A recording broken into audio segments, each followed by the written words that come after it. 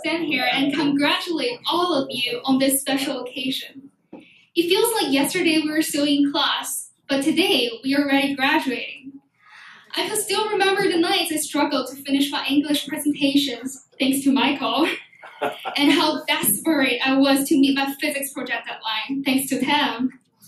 However, all of those nights we spent cramming for the test next morning, all of the books we read and the essays we wrote, all of the lessons we learned from not only our teachers, but our friends as well, all of the friendships and relationships we began, ended, and mended.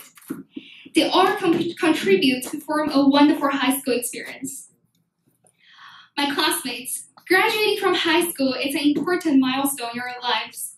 It's the point where we grow up and be adults. No matter where we go or what we do, there are challenges ahead of us. What I'm asking from each of you, and from myself too, is to meet those challenges straight on with our head held high and hearts wide open. It's not enough to simply just try to get by in life.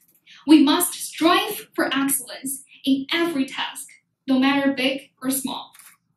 So to the class of 2018, the future is truly in our hands. So let's make the most of it. Thank you.